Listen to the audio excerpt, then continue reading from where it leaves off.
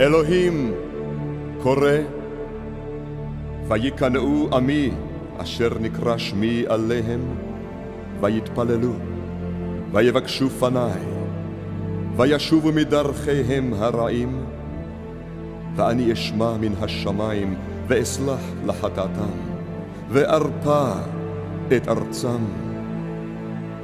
ישוע אומר לנו היום, ירושלים, ירושלים, ההורגת את הנביאים וסוקלת את השלוחים אליה.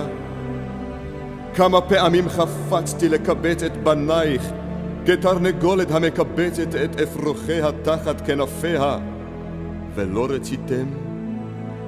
הנה ביתכם ינטש לכם. ואני אומר לכם, מעתה לא תראוני, עד אשר תאמרו, ברוך הבא בשם Adonai. If my people, who are called by my name, will humble themselves and pray and seek my face and turn from their wicked ways, then I will hear from heaven and will forgive their sin and heal their land. Oh, Jerusalem, Jerusalem, the one who kills the prophets and stones those who are sent to her. How often I wanted to gather your children together, as a hen gathers her chicks under her wings, but you were not willing. See, your house is left to you desolate. For I say to you, you shall see me no more till you say, blessed is he who comes in the name of the Lord. Baruch haba b'shem Adonai.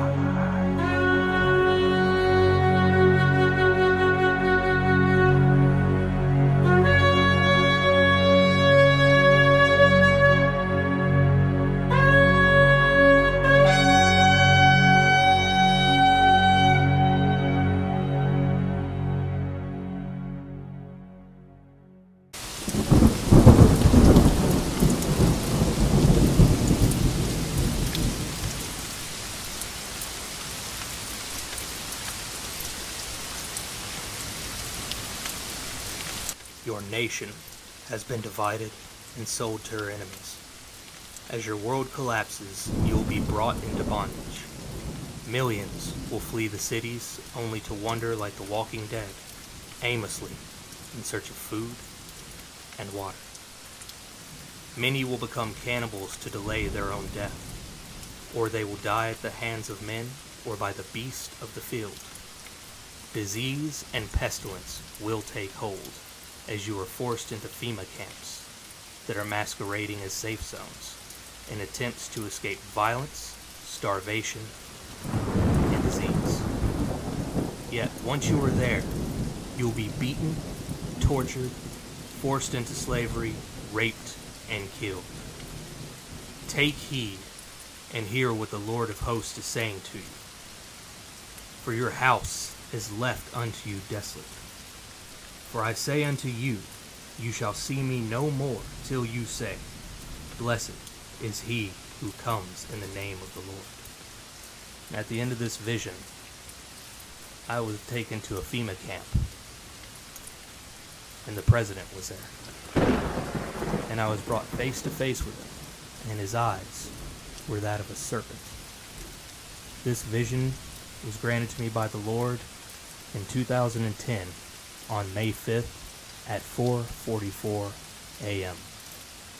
The Lord gave me this dream in 2012. In the beginning of the dream, I was cutting through the jungle. And as I came out of the jungle, I looked around. I noticed there were other people with me, and that they were looking at me for leadership. We had come out of the jungle in a clearing that was by the river. Best I can tell, it was somewhere in the Amazon. In the center of this river, there was a village, a fishing village. All of the people that were in this village, they were walking around naked, didn't have any clue what clothes were or how to cover themselves. But I also saw on the other side of the village that there was a way of escape, a boat. So I told everyone to get across the river and into the village. After everyone had swam across, I began my descent. As I was swimming, there was a massive, massive snake, a serpent, that came up behind me. It was a constrictor, an anaconda, but far bigger than what the ones are that we see today. As I approached the deck of the village, there was a young boy who put his hand out to help me up. As I was climbing onto the deck, the serpent struck. It missed me, and it hit the boy. Just the impact killed him. So I hurriedly climbed onto the platform and quickly gathered my people together to tell them to rush to the other side. All the while, the serpent was going crazy.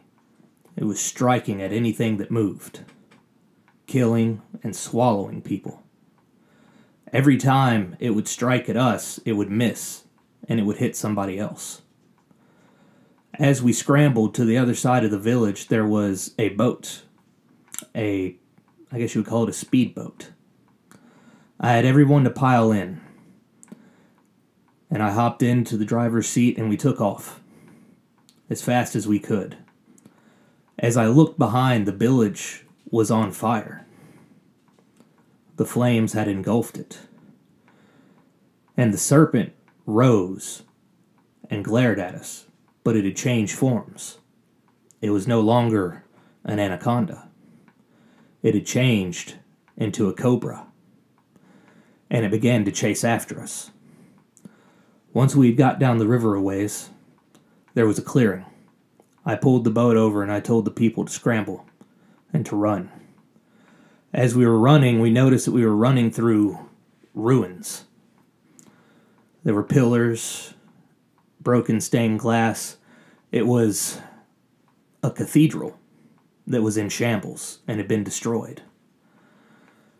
As we were going through the main part of this cathedral, there was this statue, a giant bronze lion.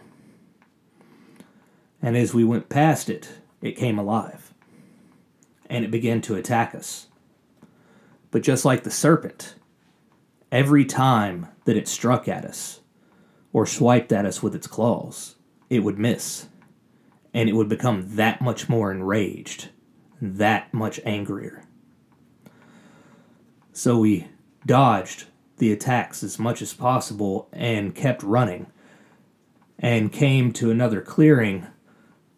But this clearing was an opening. It was a pass. It was stone, but it was a narrow passage with high walls on both sides. So we ran into it, and we kept going. The lion couldn't fit in, so it climbed up to the sides of the walls, and tried to swipe down at us, but they were too tall for it to be able to reach us. So we continued on this passage, and eventually it led us into what I originally thought was a cave system, but it wasn't. It was an internal network within a massive mountain.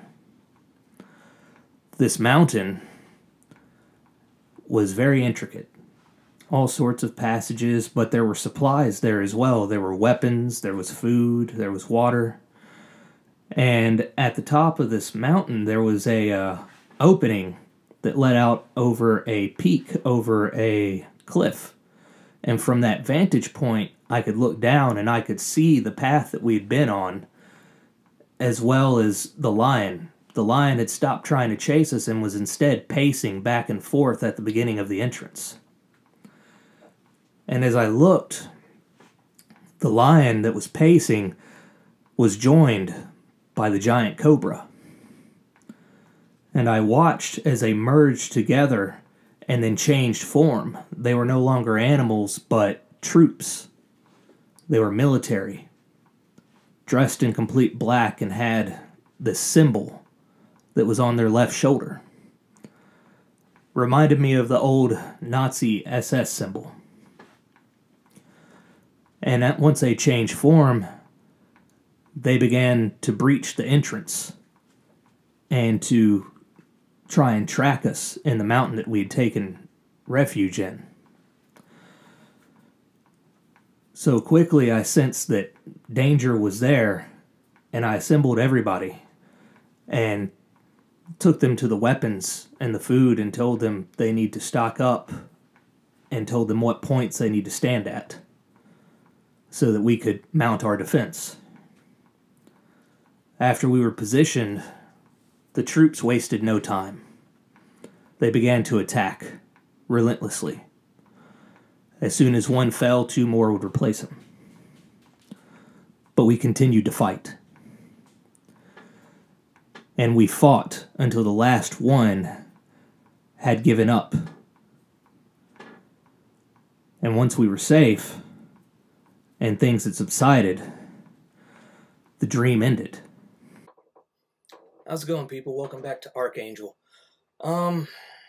First off, let me start by saying that the sharing of the dreams and visions is not to incite fear, not to incite panic, or unease, even in the least. In fact, the only reason I'm doing this video is because for the last few weeks, every time that I go to the Lord in prayer, that vision and that dream have been brought to memory. I feel that there is a sense of urgency to it. There is more than enough evidence now of what is going on, and if you haven't seen it, it's because you're not looking. Because it's everywhere, all around us. Now, having said that, there's a couple other video clips we're going to go through, but it's going to be for confirmation. Because the reason why this is so important right now is you have to understand it from the strategic vantage point of the enemy. You have to understand physical warfare, not just spiritual. Although we well know there's more than enough evidence of that happening. Tom Horn's sick. Steve Quell was taken down for a while. Thank God he's well and increasing, getting better. So the Lord's not done with him. We lost Rob Skiba. We lost Russ Dizdar. And I'm sure that we've lost others that I have not known nor met on a personal level. Names that I've probably overlooked. So we know full well the weapons of the enemy are being mechanized against those who stand up and speak truth and are unafraid of the regime and their war machine. Now,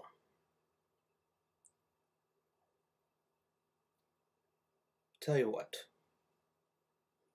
I understand that the vision itself is pretty self-explanatory. I didn't put a lot of images on that part because the word of the Lord is direct, and I felt it didn't need much elaboration, although I was shown things during the process of the vision.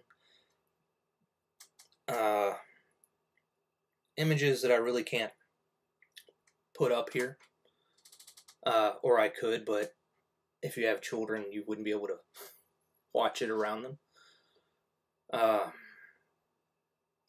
Now, where is this going? What is going to be the crescendo? Well, the second one that I shared, the dream, shows what the crescendo is actually going to be. We were watching the beginning phases, the rollout of the final plan, the final strategies. And there's going to be civil war here in America. It's going to break out. It's going to go hot. Now, by me sharing this, I'm not saying it's going to be in the immediate future, though I'd be lying to you if I said that I didn't have that sense. You know, those flags popping up. But there will be a civil war in America, and there will also be a world war, and they'll happen almost simultaneously. Now, the world war is going to be fast. It's going to be brutal. and it's going to be very, very gruesome. There's going to be lots of lives that are lost. As a matter of fact, I was watching on Rumble the other night, Doug Hagman's show with Steve and Gary Haven, and Haven even has the same sense of urgency that I do, and what the Lord showed him is also quite troubling. Actually, as a matter of fact, let's go ahead and let me play just a small clip of that for you real quick. That way you know what I'm talking about. I wanted to close on that because it's so deep and profound. The reason I began with this information is I said earlier, the Bible says fear not, but it does not say think not. And people need talking points. They need some data points. And I think I've laid them out here pretty clearly where they can take these to their pastor. They can take these to their doctor. They can take these to their mayor. And we have to be the men and women that are willing to be informed and have the courage, because we're going to be shouted down. But what are our children's lives worth, right? So I want this to be a call to action. And yes, I'm going to share the vision. A few weeks ago, in the middle of the night, the Holy Spirit woke me up in terror. And the vision I had was that the Holy Spirit took me to the top of a high arching bridge, and the bottom was a body of water. As I was standing there at the top of this bridge, men and women were walking up to the highest point on the bridge, holding their children. And I noticed that these people were in a trance.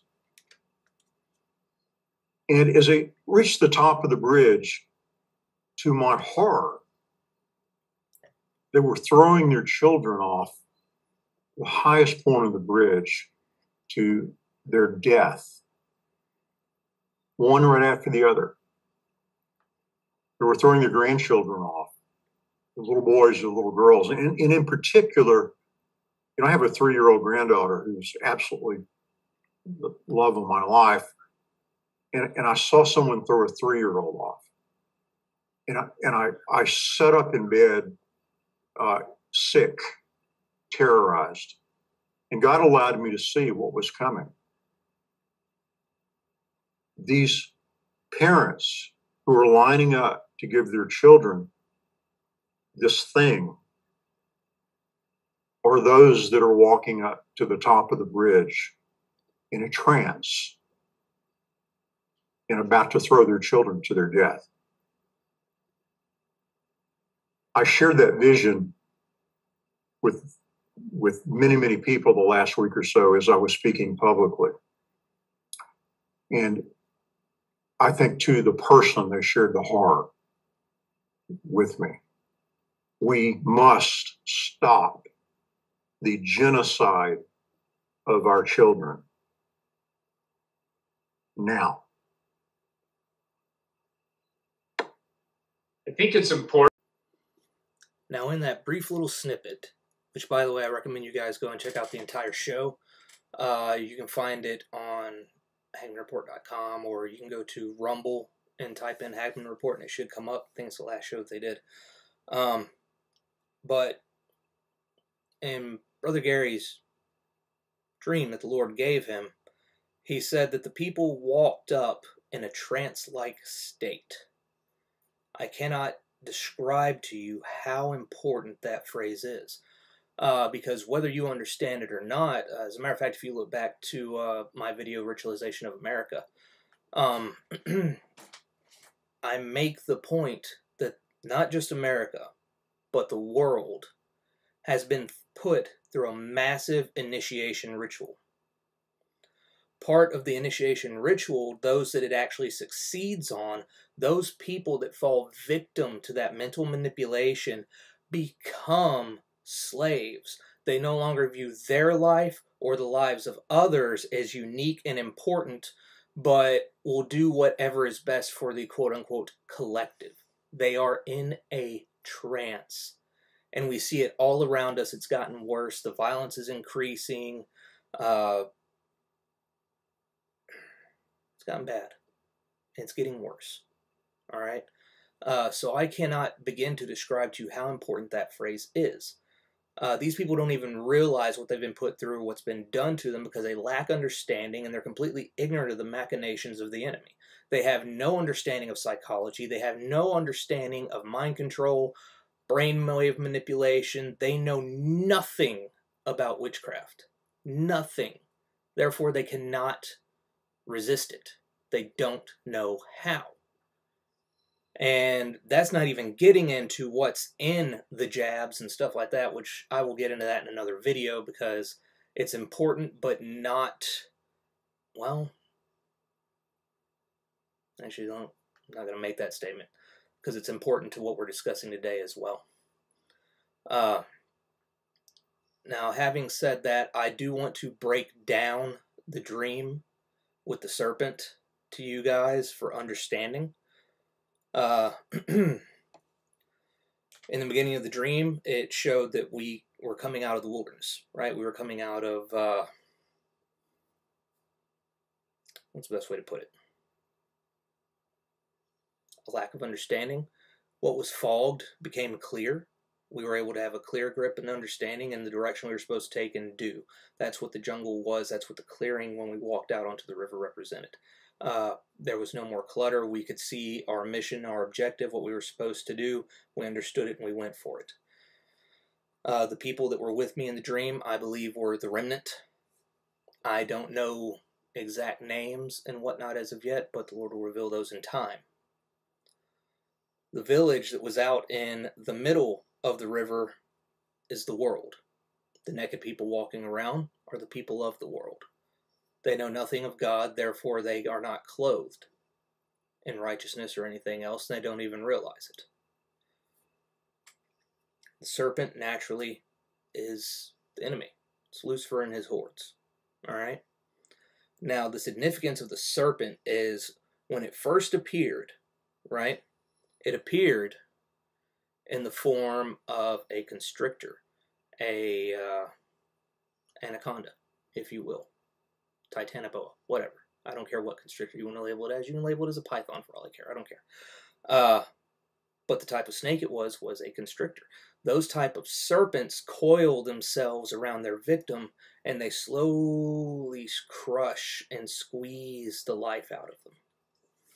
That's how they operate. That's how they kill. Alright? So that represents the enemy's attack on the world. What are you seeing now? Economies have been shut down, practically ground to a halt. Small businesses are all but destroyed at this point. Supply routes, ships, cargo, all of that stuff is being constrained to a standstill. Food is being weaponized and destroyed one bit at a time. Hyperinflation is happening. The life you once had is being strangled out of existence. It's destroying everything around you.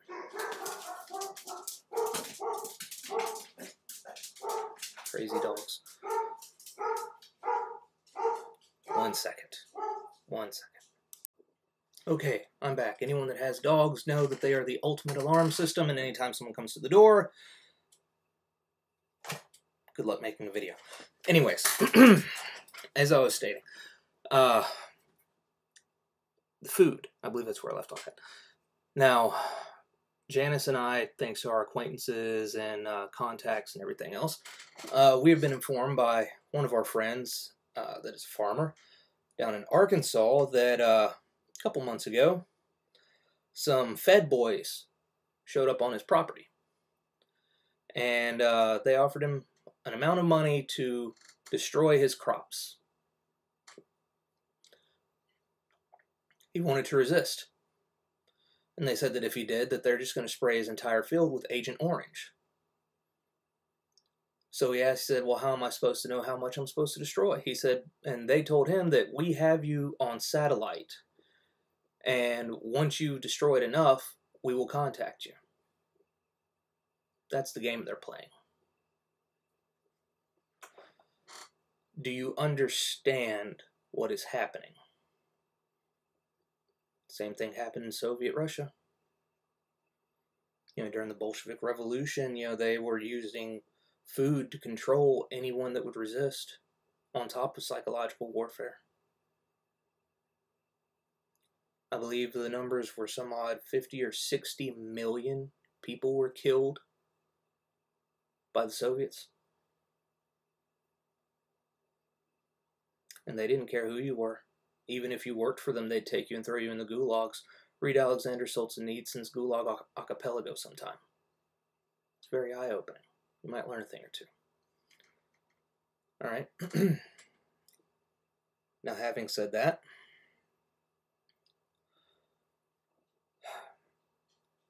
once we made it to the other side of the platform, and take heart, because as I told you in the dream, in the first part, every time the enemy struck at the remnant, they missed. Or at least the people that I was with, he would miss. And become that much more enraged. So when we made it to the other side and into the boat what represents God's way of speeding us away from cities, destruction, to safety. No, it does not represent a rapture. So if that's what you're thinking, go ahead and get that out of your head. I don't care what you believe personally, pre-trib, mid-trib, post-trib, I don't care. It's whatever. Believe what you want to. But I know expressly that in that particular dream, the boat did not represent a rapture. If it did, then why would we go from the world into being attacked by the bronze line while we were still in the world? Okay, so enough said on that. But when I turned to look back and the world was burning, right? The village was on fire. The serpent rose up and glared at us, but it had changed forms. It changed from a constrictor to a viper. The significance in that is it was no longer a slow kill method. It was transferring from a slow attack and a slow death to something that is very rapid and very aggressive. Vipers don't just constrict you. They bite you, they inject venom, and then you die from it. Especially with cobras. Venom in those boys is nasty. But then it started to pursue us and chase us down the river. We came to the opening, right? We were going through the ruins. The ruins represents what's left of the church. The foundations have been destroyed. How many churches do you know that have transgender pastors or homosexual pastors or racist pastors or pastors that belong to the Masons or... Anyways. It represented the destroyed church. The bronze line represents a false prophet, which I actually do believe that that is the current Pope, Pope Francis. Look at the meetings that he just had with Biden. Look at his support for forcing the vaccinations on people. And what else can I say? Watch what he does next. He will very openly start criticizing and attacking Christians that don't fall in line with what he's selling. It's coming. Watch it unfold. But just like the serpent, every time he swung at us, every time he tried to kill us, he missed. Every time. Not because of what we did, but because of God's provision. Because of God's angels. Because God forcing him to miss. Now we find us at the narrow passageway.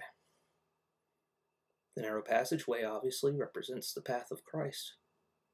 It's narrow, it's hard, but it has to be done. The mountain represents God. He is our high fortress, our tower, and our refuge. He is our great mountain, the one that we actually abide in.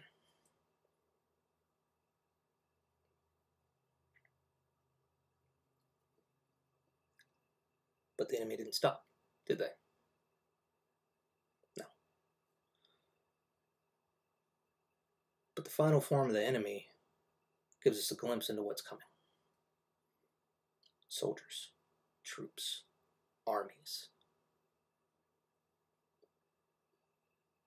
However, we also see at the end of the dream that God provided provision for his people. Food, water, weapons, everything that we need to stand our ground and be able to defend ourselves. Now, granted, I understand there are a lot of pacifist Christians out there who say, oh, you're not supposed to fight and just pray and blah, blah, blah, blah, blah. If that's the boat you're in, have fun, Hoss. It's up to you. Every person in Christ's kingdom has a different job. I'm not going to tell you what your job is because I don't know, so don't you dare try and tell me mine. We're just going to leave it at that. Some of us are called to be warriors. Our entire purpose in this life is to protection and defense of others. But I digress. Now, I've been a big proponent. You guys have always heard me tell you that you have to understand not just physical warfare, but you have to understand spiritual warfare. You have to know your enemy. You have to know what they do. You have to know their weapons, their styles, their tactics, everything else. That way you can, first off, pray against them and target them in the spirit. And if it comes down to it, know how to handle yourself in the physical realm. I mean, look at David and Goliath. If David was a modern evangelical, Israel probably would have been destroyed. I'm just saying. At some point, David had to pick up a sling and a stone and go to work.